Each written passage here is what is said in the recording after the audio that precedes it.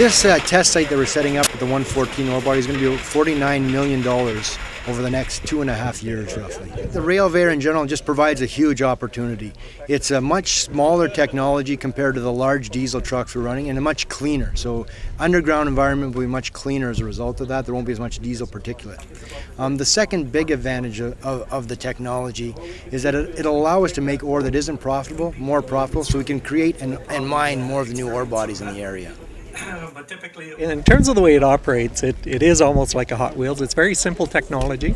It's just two wheels that grasp the side of the train and propel it to the next set of wheels, that then start up and propel it to the next set of wheels. So it's not that you have an engine that's pulling the train. It's almost like an old Hot Wheel system where it pushes the train between the drive units. There are also other sub-projects looking at other applications of the Rail-veyor for materials handling, such as supply management, to bring supplies back underground.